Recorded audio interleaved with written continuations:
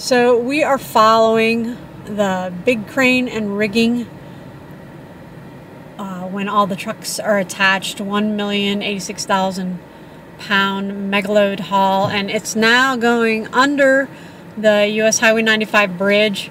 We're on an off-ramp that connects with Highway 195 over in Washington. At some point they cross ever so briefly into Washington State.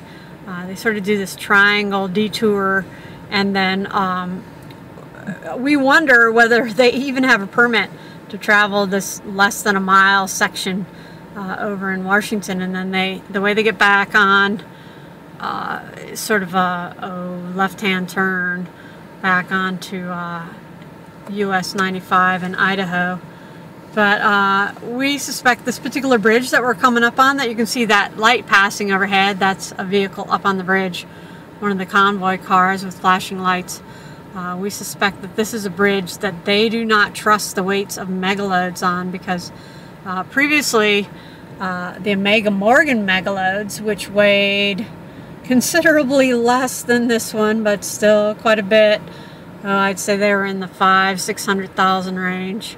They did the same kind of detour. So sorry if this mostly looks like the back end of a passenger vehicle through glass with lots of glare here, but there you can see a rig going on the bridge overhead there. But yeah, I guess you can sort of see the bridge here. Might have to put this out the window so you can get a little better picture of it.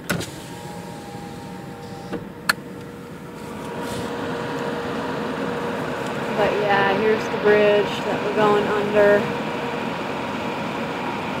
Sort of hear the load a little bit up ahead. It's not a very tall bridge. That height clearance didn't seem to give anybody any trouble. Going under it now.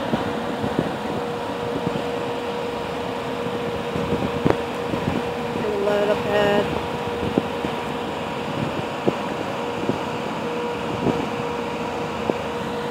Several, I don't know if you can see in the dark, it's got like 3 concrete pillars underneath on each side.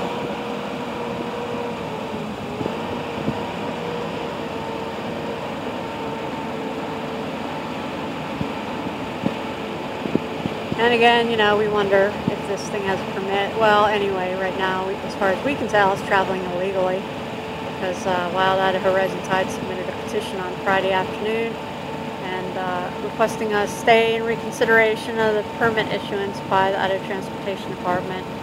Nonetheless, they took off at 10 p.m. as scheduled on Sunday night without so much as a thank you for your letter from ITD, and haven't addressed any of the violations of Idaho code that were addressed in that petition.